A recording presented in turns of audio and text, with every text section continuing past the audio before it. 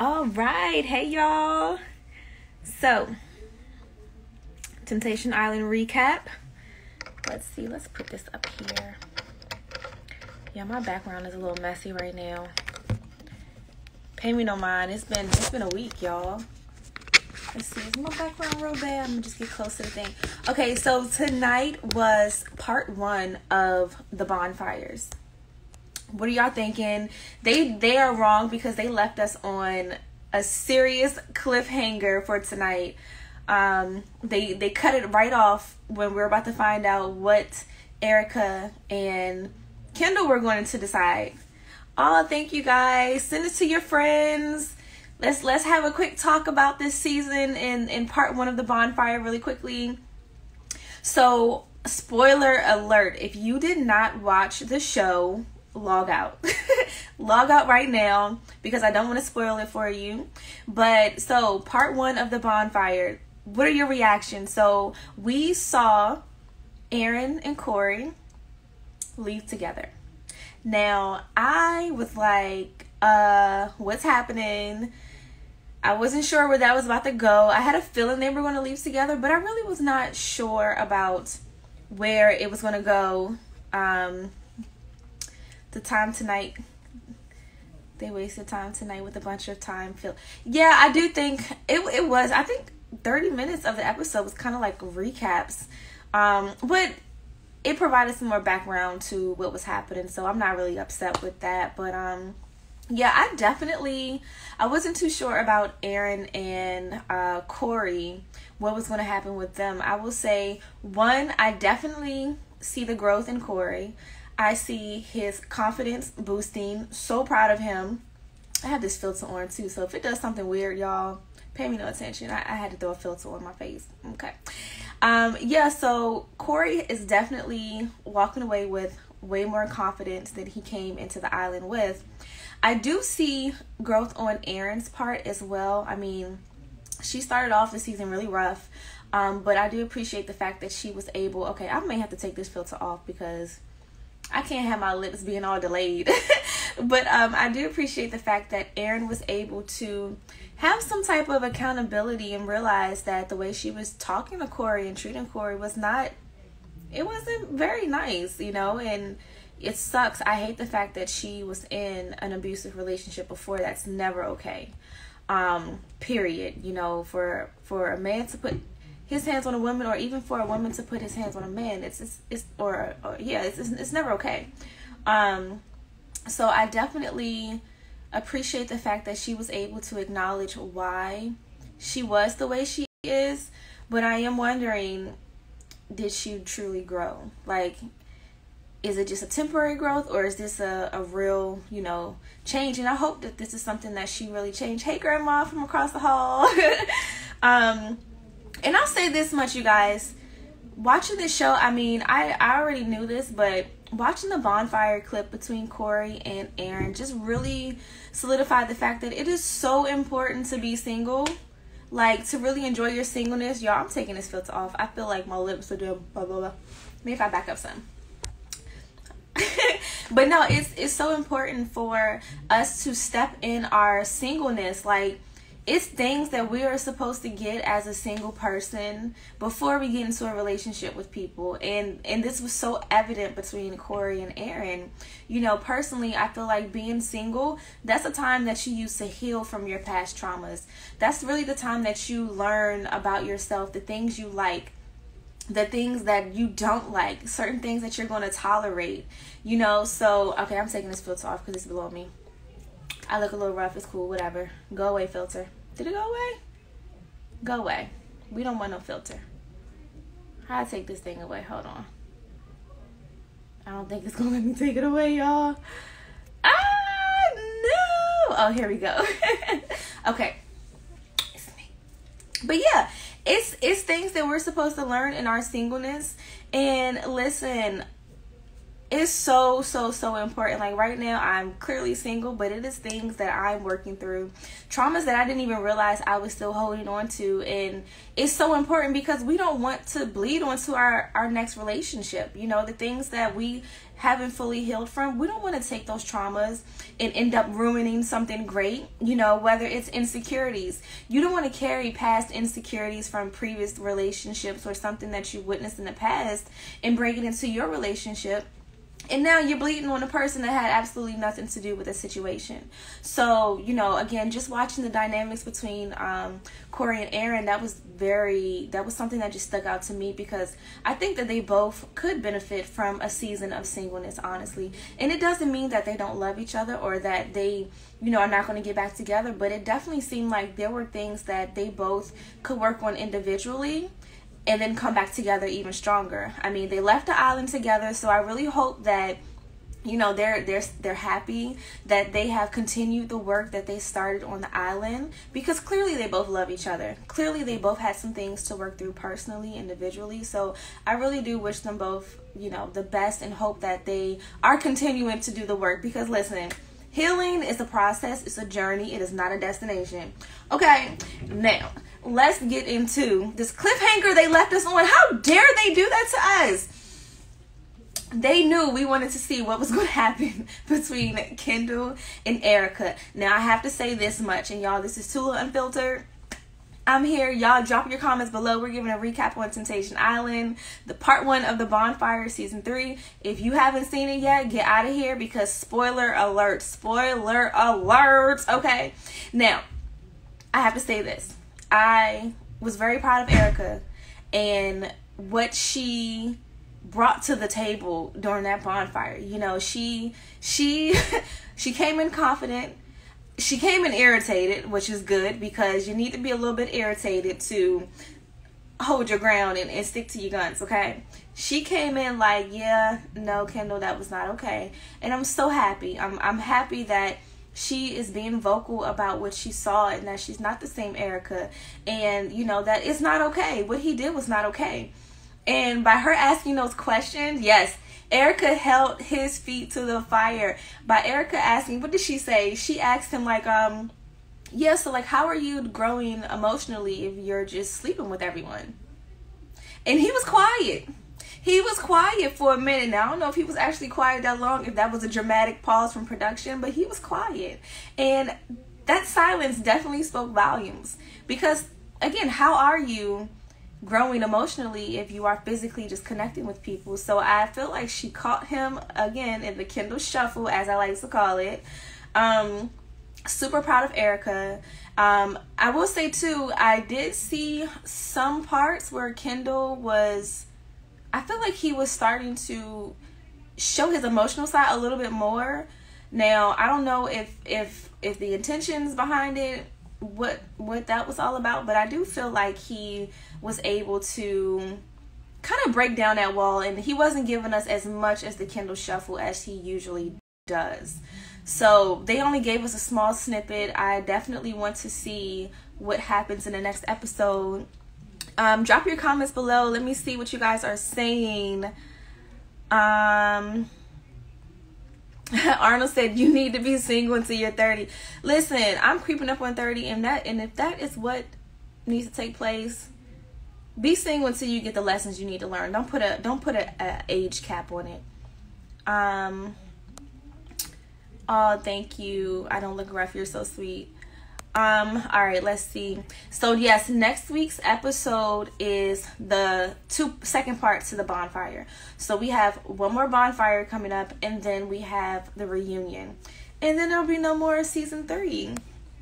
I'm kind of sad. This went by kind of quick, y'all. They might need a break from each other. That might bring them back together. Exactly. Sometimes you do need a break from your partner, like a true break, not a Temptation Island break, but an actual break. Yeah, I don't know what Erica's going to do, y'all.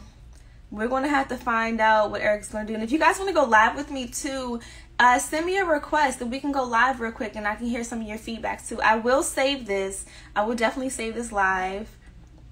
I thought it was so interesting to watch Kendall change his tune with her questions. Yeah. You know what I found interesting too?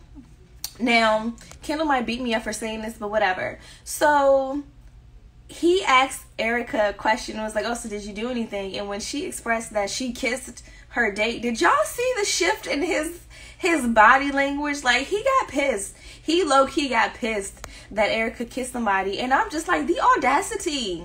Sir, you had a whole threesome. You got mad because she kissed somebody. And you know what? Guys do that. Guys do that, and it's so annoying. Can't take what you dish. And it's glad to see his reaction, because I kept asking him, what would you do if she was over there doing what you're doing? Nah, she wouldn't do that. She wouldn't do. I mean, she didn't do all of that, but she kissed somebody, and I was happy for her. Okay. Did I attend the reunion? I don't think I can talk about that just yet. Stay tuned. You'll see if I was able to attend or not. I'm trying to go through your comments. Y'all bear with me because I don't have my glasses on. Someone said he was trying to figure out a way to flip it on her. Probably. I love this week's episode. I can't believe that next Tuesday is the last one. I know. So, well, it's the last episode and then there'll be a reunion. So, technically, we have 2 more episodes until season 3 is over. Yes, season 3 is the best. I told y'all this was going to be a really good season. Like, I love season 1 and 2. But I feel like season 3, I just feel like we took it to like a new level. It was just a lot, like on so many different levels. I hope Erica kicks him to the curb, girl. You and the rest of America, okay? Love you this season. Thank you, Raro. He's a snake. Ah, it's so harsh. You are such a light. Gave great perspective. Oh, thank you. Thank you, girl. Okay. Yeah, he did get mad over that kiss. Like, the audacity. Okay, I see Erica leaving him on the island, but they might be together now. That's a good observation. That I don't know. I guess we're gonna have to find out after these next 2 episodes to see. But yeah, y'all, this was definitely a fun episode. Let's see who's on this live. I'm not gonna be on here too long because I'm not home and this Wi-Fi sometimes be cutting up. I'm out of town, so I'm happy that it's clear. Let's see. We have Jawan on here. Let me add in Jawan really. Did you keep in connection with any of the guys and girls? Absolutely. I kept in touch with pretty much all the guys and girls from the house, from the guys' villa. You know, I feel like it was summer camp. You know, when you go to summer camp and you just make these besties that y'all experience something that no one else can quite experience. Even if you explain to them, like, I will forever be connected to the guys and the girls that were part of this. Let's see. Well, I clicked the request for Jawan. He may not be ready, but y'all, I'm excited for next week. Are any of the cast member Capricorn? I have no clue. What month is Capricorn? You're the GOAT, Tula. Oh, thank you. I love your accent. Thank you. Listen, fun fact, my accent is like low-key a combination of everywhere. Like, I grew up in the DMV area, so I have a DC accent, which a lot of people say is country. And then I moved out near Baltimore, and, you know, they say their twos and stuff like two, ooh, they're going to beat me up. But I started to pick up on their accent a little bit. So I had a combination of, like, my DC accent and then my Baltimore accent from just being around them. Then I moved to Georgia, and I started to get, like, a Southern twang a little bit. So I have all these 3 accents mixed up. And then, you know, me doing pageants and just being in broadcasting, I had to learn to enunciate because I talk really fast when I get excited and I drop the end of my words. So yes, this is my accent. Thank y'all. Raven set up late. Y'all, Raven is from Baltimore. January, I'm not sure. Do y'all get to watch the episodes beforehand? Nope. We are watching it all unfold with you guys. Let's see. We have a request. I'll take a few people and then I'm gonna head out of here and jump with some other lives. I love that Julian asked you to help him pick the engagement ring for Kristen. Yes, y'all. I was super excited about that. Hi. How's it going? I'm good. What's your I'm name? in Canada. My name's Ingrid. Hi, Ingrid. Yeah. Hi. Nice to meet you. All the way from Canada. I like those glasses. Oh, thank you. I've been live a few times with different people like Ric Flair and even Medina, and Hmm. I've been following the show a lot. I really like it. Oh, And I love that like Julian asked like you to bring him like ring shopping for Kristen. That was so yeah. sweet. And how you guys have like such a good like friendship. Like that's so Yeah, special. no. Yeah, Julian is really cool. Like honestly, I wish I had more like male friends like him in my life. So me and my cousin, we call them high valued men, like guys that just have their heads on right, that can give you solid information. Like I Yeah. feel like everyone needs a Julian in their corner to just be like, you know what? This is what it is. Like they're good people, they're fun. So yeah, I had fun going ring shopping. Like it was fun. Yeah. And just to see like his excitement, I was like, yeah. So I'm not gonna lie, I'm really looking forward to next week's bonfire. Like, I'm happy that Yeah, she said for sure. yes. Yeah, definitely. I don't think that Erica and Kendall are gonna stay together. I'd be I very hope not. surprised. I hope not because I'm gonna be like, girl, why? Yeah. She can Why? do I mean, so much better.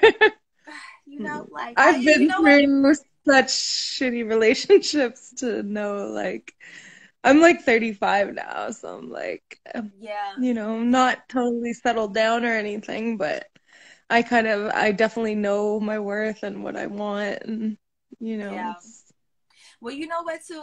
I do believe that redemption is a real thing. I mean, we see that with Julian.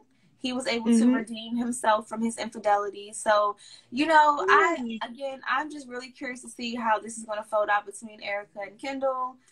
What happens at the hmm bonfire and the reunion, and just even where they are today. Because I don't know. I've purposely been trying to mind my business so I don't give out any spoilers. Because like, Yeah. if I know information, it might slip out by accident. So I've been minding my Yeah. business. That's good. Yeah, Well, well, thank you the so much for chiming in with us and tapping in and supporting this season in the show. yeah, thank you so much for having me on your live. I No appreciate problem, you. girl. And you're Look, so we'll see you beautiful. next week. Yeah, for sure. Okay, thank Bye. you. Take care. Bye. Let's see. Um. Okay. She was super sweet from Canada, y'all. People really be watching this show from like all over. Okay, y'all. Well, listen, that was my recap for tonight's episode, part one of the bonfire. I'm excited to see next week's episode. Let's see. I'll take one more person, and then I'm gonna head out of here and probably hop into some other lives to see what some of the other singles are talking about. Allergies don't have to be scary. Hey, how are you? Up. Well, he's left. Okay. All right, guys. Well, again, thank you all for supporting this season, for being so interactive, for being so vocal. Whether you love something or you didn't like anything, just thank you all. Honestly, y'all are amazing. Like, it's so fun. Listen, y'all don't understand. It's so fun tweeting and watching the show with you guys, and especially those who hop onto my virtual watch parties. Y'all are hilarious. I love y'all. Continue to interact, have fun, tell us how you feel. And again, if there's any way that I can help support you guys in your journey, I'm here. This is for, okay? This is all about community, okay? Like, y'all help me, I help you. We are one big happy internet family right now. Y'all my cousins on my Instagram side. So yes, y'all. All right. I will talk to y'all later. Be blessed. Have a great week. And I know this is kind of off topic a little bit, but I know today has been heavy in general.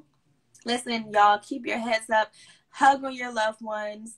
Do what you need to do to make sure that you are staying mentally sane, spiritually sane. The news is really heavy right now. So if you need to disconnect, it's okay. If you are feeling trauma from what's happening in the news, it's okay. It's normal.